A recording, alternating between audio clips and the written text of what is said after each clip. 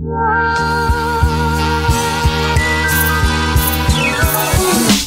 up, you guys? Welcome back to another one. If you are new to the channel, I am Gold Pony. I do new car, truck, SUV reviews on YouTube, and today we are in the brand new 2024 Alfa Romeo Giulia, courtesy of Faulkner Alfa Romeo in Mechanicsburg, PA. For more information on their inventory, please feel free to check out the link in the description box below. So we're in this one today because there are some massive changes for the 2024 Giulia, including new styling, new headlights, new taillights, new gauge cluster, just to name a few. So exciting stuff there. And for anyone who's curious, you do get a 40-year, 50,000-mile bumper-to-bumper and powertrain warranty with all Alfa Romeos, and 1 year or 10,000 miles of complimentary maintenance then as well. So ultimately in this video, we will be testing out and going over everything about this one, from acceleration to braking, steering feel, ride quality, sound system, exhaust clip, all that fun stuff. So having said all of that, what do you guys say? Let's just go ahead and jump right into it. And as always, let's start with pricing. And so there will be a few different trim levels for the 2024 Giulia. First one being the Sprint, starting at $42,480. You got the TI starting at $45,020, the Competizione for $53,270, and the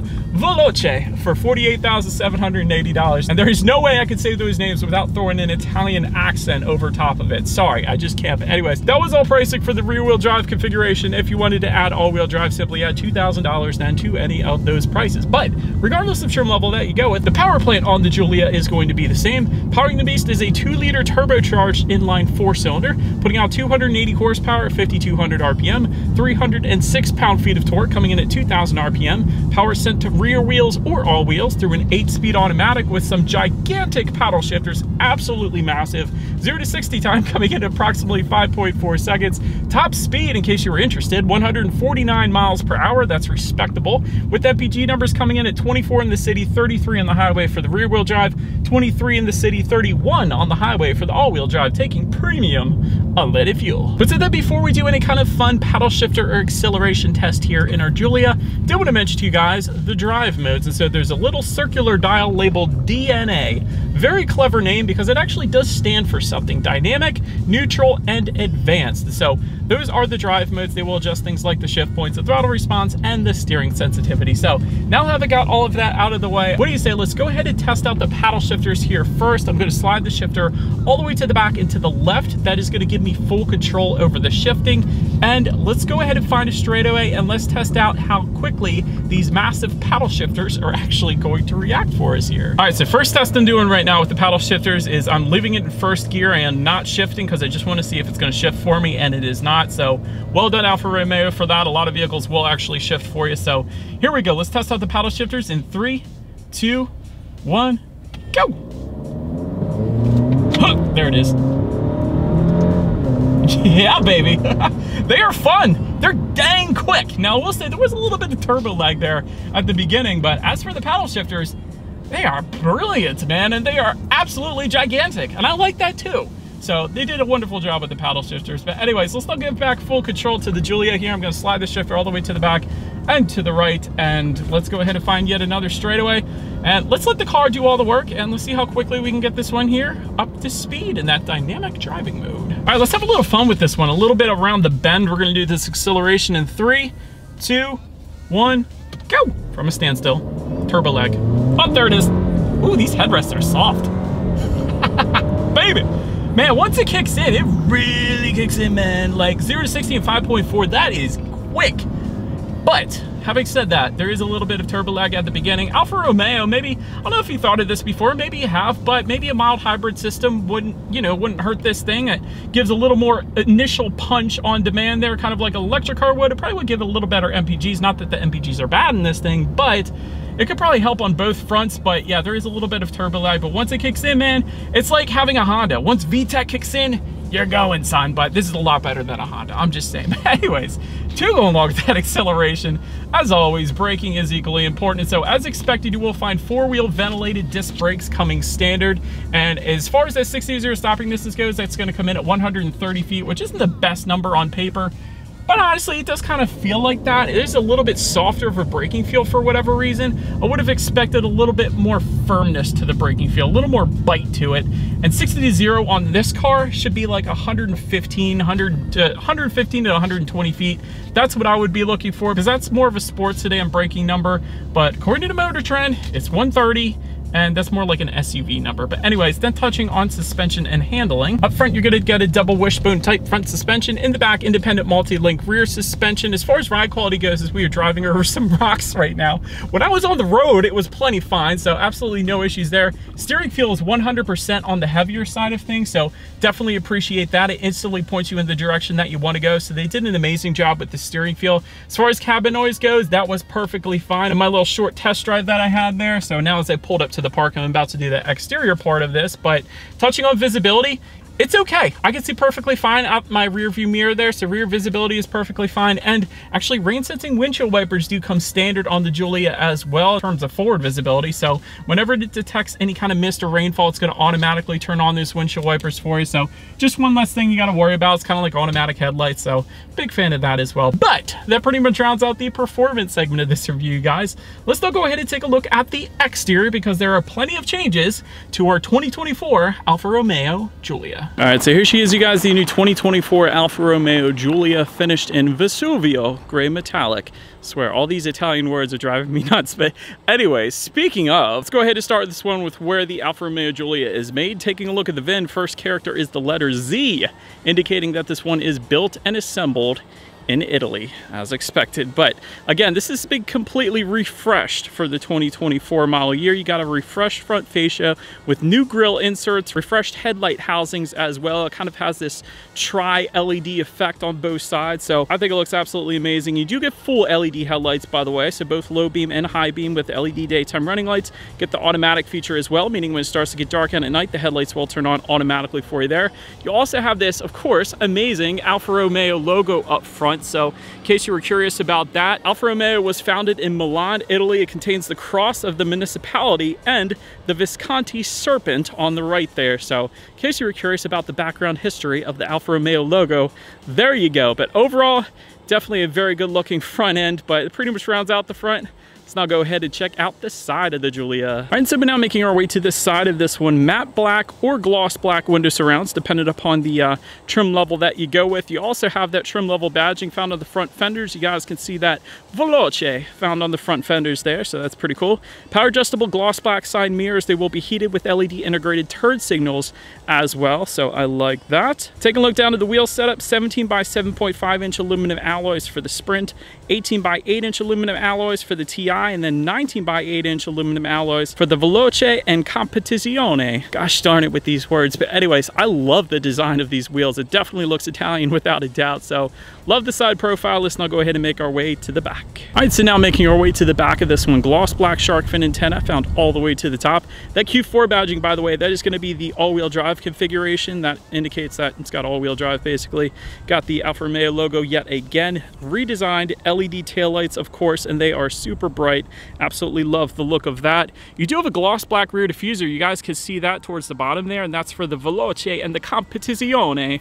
So I like that as well. That definitely looks good. And of course, probably my favorite part of the back end here, integrated dual exhaust outlets with dart tips. And I love how they're integrated into the rear bumper. I love that look. It looks absolutely amazing. But as always, do believe you guys know what we have to do next.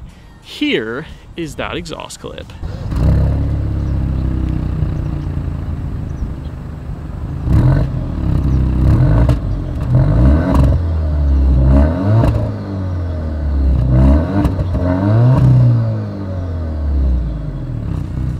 All right, so but now since we are around to the back of the Giulia, when it comes to opening that rear trunk, there is a button on the key fob, but of course there is a button on the trunk itself as well. But once opened up, cargo capacity comes in at 13.4 cubic feet. Then of course, if you were to lift up underneath of that cargo floor, there's a teeny bit of in-floor storage there in the middle, I guess you could say, but it's just the spare tire essentially. But then making our way up to the rear legroom, that comes in at 35.1 inches. For reference, I'm even 6 feet tall. This is how much space I had back there. There is rear ventilation for the rear passenger, so I absolutely love that. You don't always get that, even in luxury vehicles with the size of this vehicle, so big fan of that. There is a rear center armrest with cup holders as well. You got some rear charging ports, and best part of the rear seats, get ready, heated rear seats for every single trim level across the board, not just our Veloce. It's literally every single trim, so I gotta love that. But then make our way up to the front seats, power adjustable front seats with 4-way power lumbar, leather seating coming standard, heated front seats coming standard. As far as seat comfort goes, it was brilliant. Reason being is because the seats are plenty adjustable, and the headrest. The headrest, again, some of the most comfortable headrests that I've tested out in a while. It's like BMW and Mercedes headrests, essentially. They're like pillows, little pillows with the Alfa Romeo crest on them, so wonderful. Then take a look at the steering wheel. It is tilt and telescoping. It is going to be leather wrapped for all trim levels with those gigantic paddle shifters just behind there. As far as the startup goes, let me start by showing you guys the key. You got your cool Alfa Romeo crest on the one side. When you flip it over, lock, unlock, the button to pop the rear tailgate, the Alfa Romeo lettering at the bottom, and then the ×2 button. That is going to be a remote start, also coming standard, but it is all keyless entry with a push button start. So all I'm going to do here is simply put my foot on the brake and press that engine start button located on the steering wheel. So much different than 99% of the cars out there. So I'm just going to put my foot on the brake and press that engine start button. And so when it comes to the gauges, there is a new 12.3-inch digital gauge cluster that does come standard on this one, and I absolutely love it. So definitely looks good up there. And I will say the colors change slightly as well when you change up the drive mode, so you got that as well. So in that dynamic mode, it's a lot more sportier of a look than when you put it in the neutral mode. It's kind of just some gray hues and so on. So I like that it changes depending upon the drive mode, so that definitely looks good. Giant digital readout front and center, speedometers all the way to your left, tachometers on your right, gives you your speed limit recognition at the very top there, how many miles you have left until you hit empty. So they're digital gauges. It basically is everything you could possibly want up there. But now let's go ahead and take a look at overall interior quality, and let me actually start with dual zone climate control. Does come standard across the board. Got this awesome power moonroof up top here, so I absolutely love that. It looks like we do have LED interior lighting as well. Big fan of that. Also love these aluminum speaker covers. It looks like it says Harman Kardon on it, so we'll be testing out that sound system in a little bit here. Got some contrast stitching on the doors as well. Just in front of the shifter, you have a little bit of rubberized storage, dual cup holders. I like the silver kind of texturized finish surrounding the shifter and all these buttons here. That's definitely very nice. They could have left that like a matte black plastic or a matte gray plastic, but they put a design to it, so big fan of that. You got your wireless phone charger just behind there, and within the center armrest, got a bunch of papers apparently, but teensy bit of storage in there. Honestly, not that much storage at all, but you do have a couple charging ports and an auxiliary port in there as well. So overall, it's pretty practical. It's pretty to the point. It looks like an auto dimming rear view mirror as well, so it'll definitely get the job done. I don't have any issues with that.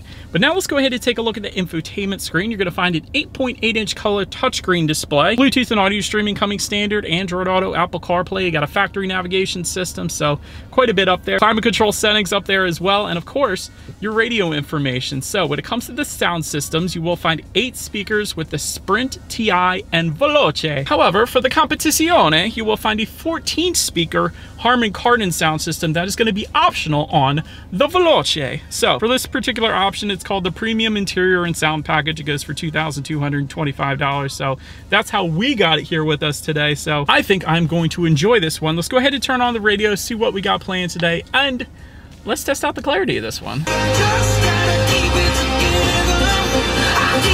Yeah, that's plenty fine. Yeah, ton of bass, ton of clarity. The clarity was crystal clear.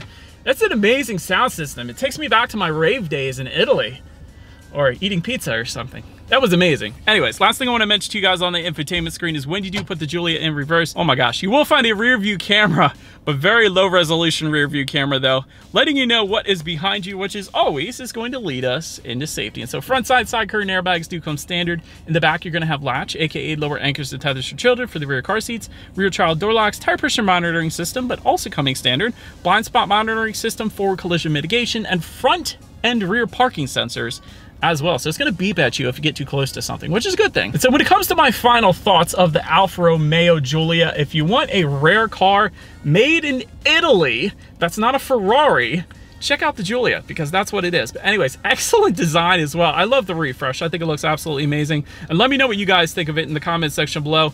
I would have loved to have seen an adaptive damping suspension on this one. Kind of surprised that I didn't see it. That would have added a little extra ride quality to this thing, and a lot of other luxury cars will give you that in its class, so would have liked to have seen that. But as far as room for improvement goes, it's not particularly known for its reliability. Check out Consumer Reports for that, and maybe that's going to change this year.